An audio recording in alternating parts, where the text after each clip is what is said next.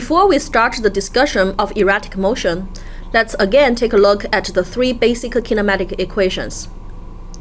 These tell us that if the position s is the original function f of time t, then the velocity v is the first derivative function f prime, and acceleration a is the second derivative function f double prime. And we learned from calculus how to graph an original function as well as its derivative functions. So if you recall, for continuous motion, the position function consists of only one equation. For example, s equals to 15 times t minus 150. In this case, t, the time, is in the unit of second and s is in the unit of meter. Based on this equation, we can graph the relation between s and t. And this is the st graph. We can do the differentiation and find out that the velocity equals to ds over dt, which is a constant 15 meters per second. We can graph this constant function, and that's the vt graph, which shows the relation between velocity and time. And lastly, we can do differentiation again and get acceleration a equals to dv over dt, which is a constant 0. And we can graph this constant function as well and get the at graph, which shows how acceleration changes with time in general, but in this case, acceleration is 0 at any time. And let's quickly look at another example. Here we have another position function given as the function of time. And again, this is for a continuous rectilinear motion. And based on this function, we can sketch its graph, which is the st graph that tells us how the position changes with time. And if we do the differentiation, we get the velocity as a function of time, and we can sketch its graph as well, and that's the vt graph. And lastly, we can do the differentiation again and find that the acceleration is a constant 2, and we can graph this constant function and get the at graph, which shows how the acceleration relates to the time. And now for erratic motion. It simply means that the position-time dependence cannot be fully characterized by just one equation, but need to include more than one equations that apply to different time periods. In math, we know that a function like this is called a piecewise function. And chances are the velocity function and the acceleration function are piecewise functions as well. And we also learned in calculus how to graph piecewise function. Keep in mind that for erratic motion, all the three basic kinematic equations still apply. However, when you sketch the graphs for erratic motion, you want to be careful with where each time period begins and ends. Let me demonstrate with two examples. For the first example, we are given the piecewise function of acceleration as a function of time. We also know that the initial position and initial velocity are both 0. We are asked to construct the st position time graph, vt velocity time graph, and at acceleration time graph. The at graph is the easiest to sketch since the function is given here. So for the time period 0 to 10 seconds, we sketch the first equation that a equals to 0.4 times t, and that's a linear function. And we graph it up to the point that t equals to 10 seconds. Then for the second time period, from 10 seconds to 20 seconds, we sketch the second equation that a equals to a constant 2.4, and that's a horizontal line on our graph, again from 10 seconds to 20 seconds. And then for the last time period, 20 seconds to 30 seconds, we sketch the last equation that a equals to a constant 0. So on the graph, again, that's a horizontal line. If you wish to, you can connect the time periods with dashed lines, but just keep in mind that in math, the graph of the function does not include dashed lines. So that completes the at graph. It shows us how the acceleration changes with time. Next, let's work on the vt graph. we need to use this kinematic equation because it provides the relation between acceleration and velocity. So for the first time period, because a equals to dv dt, therefore a times dt equals to dv, substitute in that a equals to 0.4 times t, and then we can integrate both sides and get velocity equals to 0.2 times t squared. Pay attention here to the integration lower limit. It is 0 because this is the given initial condition that initial velocity is 0. So on the vt graph, for the first time period from 0 to 10 seconds, we can sketch this equation v equals to 0.2 times t squared. And it is useful to calculate that at the end of this time period, the velocity has increased to 20 meters per second.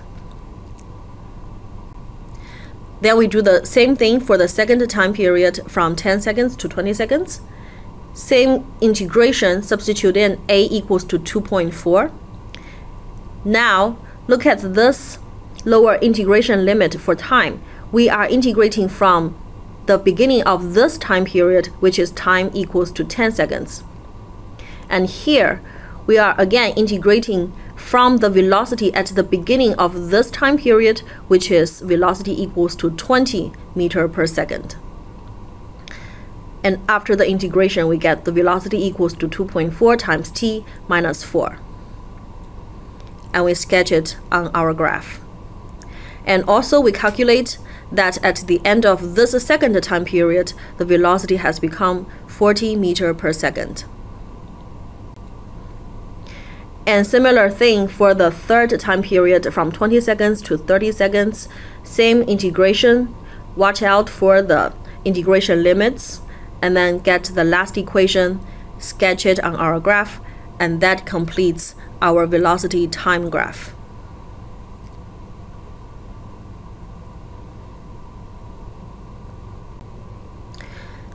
So we can organize the velocity time function here as a piecewise function.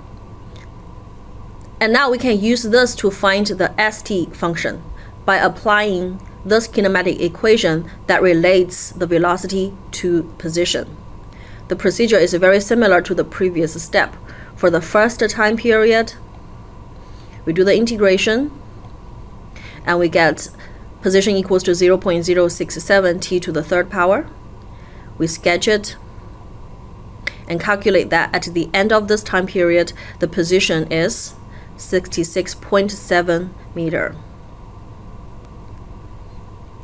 Continue on for the second period.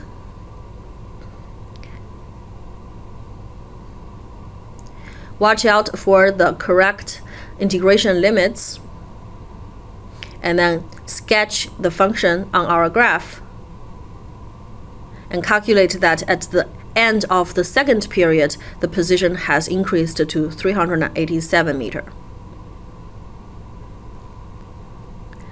And lastly, for the third period, same integration. Be careful with the integration limits again, and then get the last part of the st function and sketch it.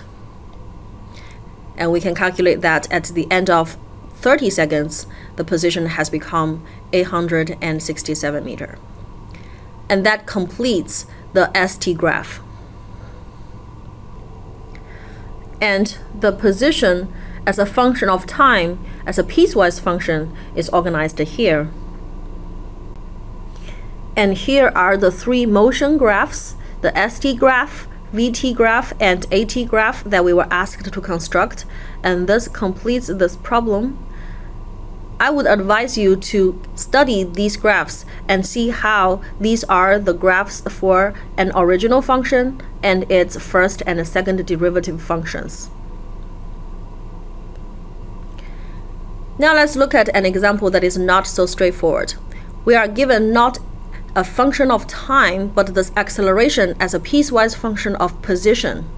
And also we are told that the initial position is 0 and the initial velocity is 10 meters per second.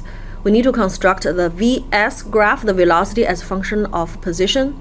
But in addition, we need to answer the question that at what time the position reaches 600 meters. In other words, we also need to find the relation of position and time. So let's look at the first part. For that, we need to use this equation, ADS equals to VdV, since we have the AS relation and we need to find velocity.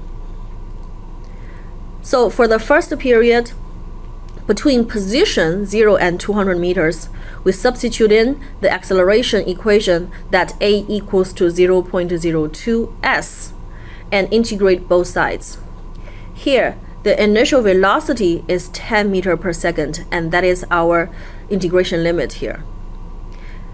And we get the velocity equals to square root of 0.02 times s squared plus 100 after the integration.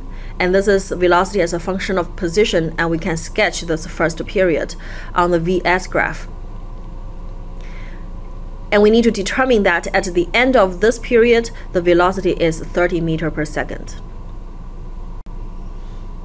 And for the second part, position between 200 and 600 meters, we follow the same procedure.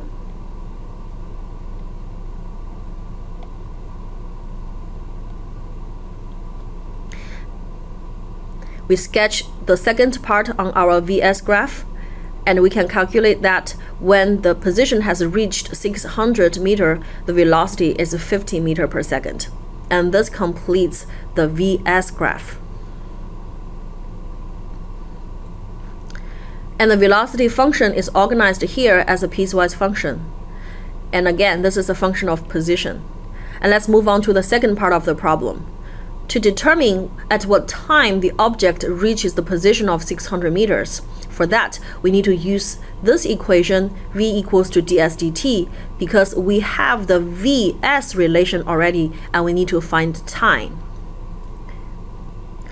So for the first period, we rearrange the kinematic equation and substitute in the velocity equation so we can integrate both sides again. You might need to use an integration table here for help, but this is what we get after integration.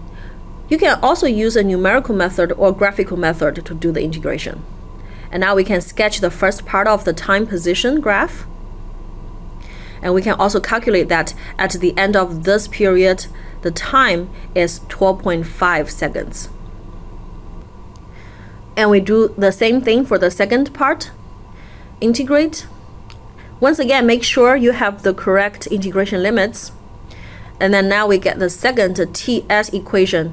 And from here, we can calculate that at S equals to 600 meters, T equals to 21.7 seconds. And that is actually the answer we're looking for. But we can still complete this graph. Notice that this is a TS graph, but we know that time is always an independent variable. Therefore, we might want to sketch the ST graph instead. All we need to do is to graph the inverse function for this one. And we can get the ST graph that shows how position changes with time. This graph is not asked for, but it is very informative. And now please answer the following questions.